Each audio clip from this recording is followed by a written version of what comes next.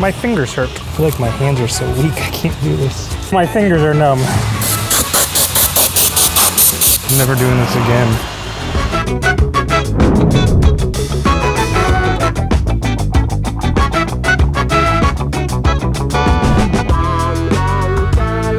All right, in my last video, we're working on my 2007 Lexus ES350. It's my winter beater, and it had plasti-dipped wheels.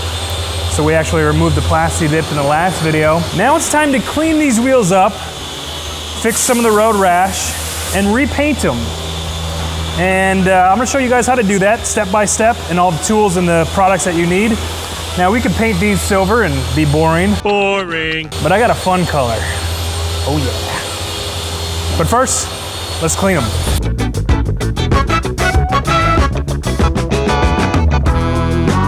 So we removed the plasti-dip, and I actually thought like the whole wheel was plasti-dip, but this is not plasti-dip. This is all built up brake dust residue that has just never been cleaned. So we have our work cut out for us. All right, to break up all this brake dust built on, caked on, burnt on, we're gonna start off with W6 fallout remover. This will help eat through all of that built up. Let it eat, let it eat. Let it eat. If you guys have $100 and a full day of nothing to do, this could be a great little project to spruce up and refresh your wheels. So the first step after you have removed your wheels is to get them clean, and these wheels are nasty.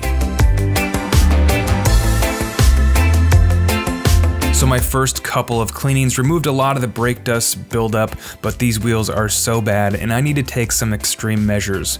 Don't do this next part if you don't have plans on repainting your wheels. I took a heavy solvent, which is a heavy traffic paint remover, and some steel wool and just went at it.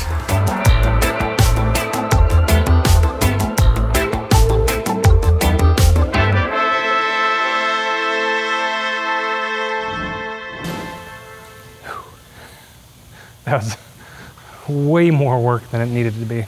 Up next, after you got the wheels halfway clean, you don't need them perfectly clean because we actually are gonna be sanding everything down here.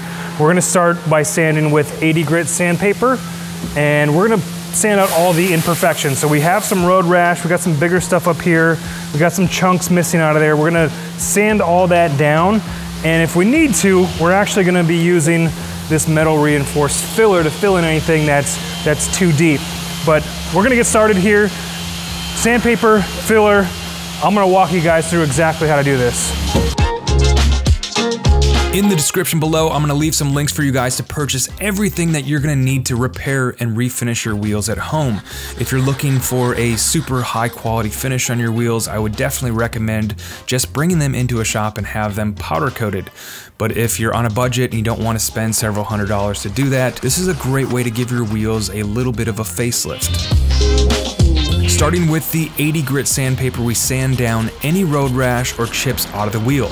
I did a very light sanding of the barrel on the wheel. I was not really concerned on how perfect the barrels were going to be. I was just more focused on the wheel faces.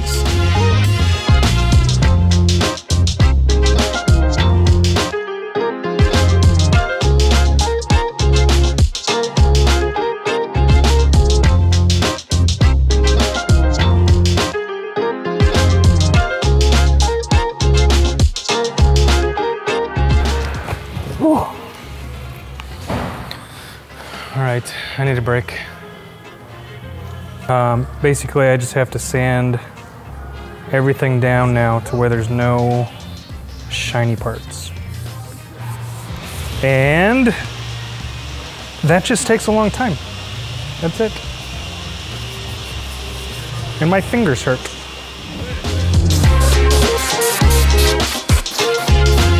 With the 320 grit, you now want to sand down the rest of the wheel. You don't want any shininess left on the wheel. This is very important for paint adhesion. The prep is definitely the most time-consuming part of this project, but take your time and do it right because you don't want the paint to start to flake and peel, looking worse than it may have in the first place. All right, after you have everything sanded down and you don't have any more shiny spots, you're ready to prepare for paint, for primer and paint. Now, we didn't really need to use the metal reinforcer filler. If you do have some gashes that you do need to fill it with, it's pretty easy to use. Read the directions. You have a ratio that you mix the hardener with. You mix it up and you'll spread it onto the wheel and let it set out for about 20 minutes and then sand it flat to where there's no more imperfection. We're gonna wipe these wheels down with an IPA solution, an alcohol solution, to clean them up, get all the dust off, and get them ready to primer. And then we're actually gonna tape up the wheel here, and I'll show you how to do that so we don't get any paint on this sidewall. I'm actually replacing these wheels in a couple weeks, so I don't really care if I get a little paint on there, but we'll go ahead and show you how to do that. So let's start getting some color on these things.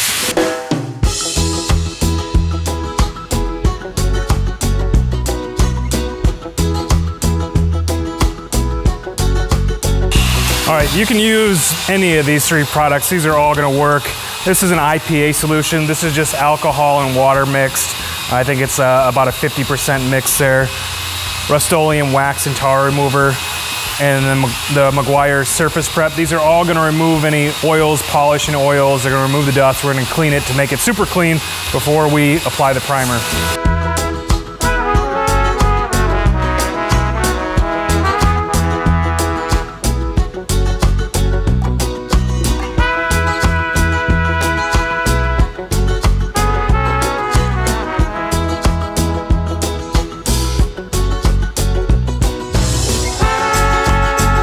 Obviously, dust, debris, and any dirt will interfere with the final finish, so just wipe down the wheels really well and then use masking tape to cover the face of the tire. You can see I'm just ripping off small strips here and then wedging them in between the tire and the wheel.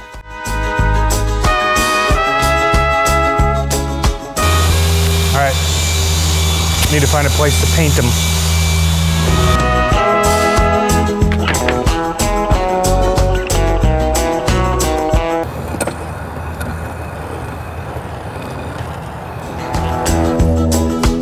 You want to get as far away from other cars as possible. If you're spraying too close, you may end up getting paint overspray all over the other cars near you. I forgot the mask.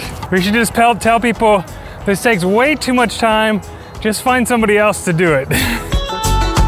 First up is the filling primer. This is gonna help fill any of those sanding marks that you have in the wheels, and it'll also prime the wheel for paint. Start by spraying very thin, light coats in a sweeping motion. If you lay on any paint too thick, you're gonna end up with runs. And you're gonna need 2 to 3 cans of this primer if you're doing the face and the barrel of the wheel.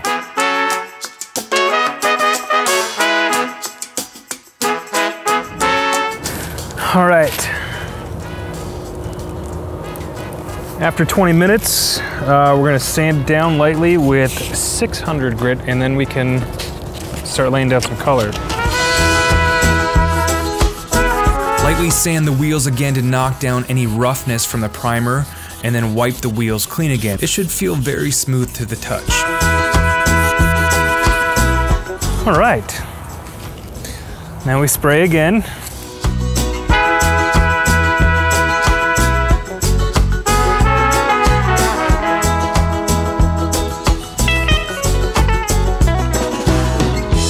All right, I'm ready to see some gold. Ready to see the payoff.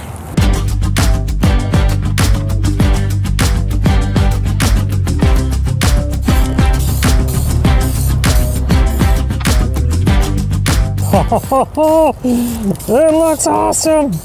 All right, the time has come to lay some color, and this is a wheel-specific paint. I was trying to order some rose gold, but I got this copper paint instead, and I'm all right with that. So same as the primer here, you just wanna work in small, thin layers. I ended up doing about 4 to 5 layers with the color. And if you're doing both the barrels and the faces, you're gonna want 3 to 4 cans of this color. Many minutes later.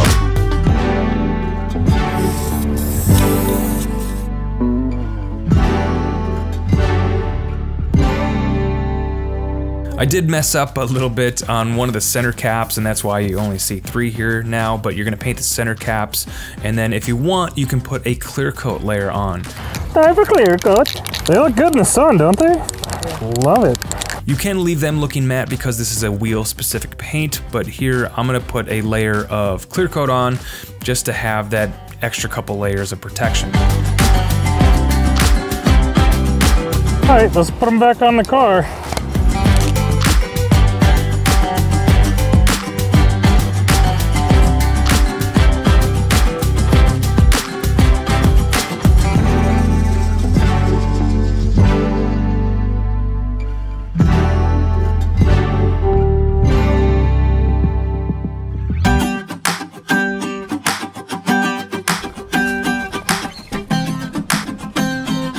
Oh shit, wait. Forgot to do the Instagram story. If I don't post it on Instagram, how is anybody gonna know what's going on? If you were following us on Instagram, you would already see the finished results. Did it for the gram. Now, they can go back on the car.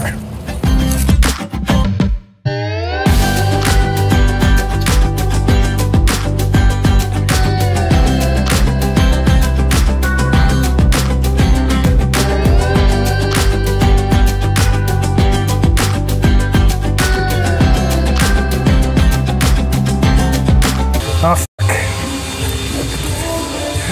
We need the center caps.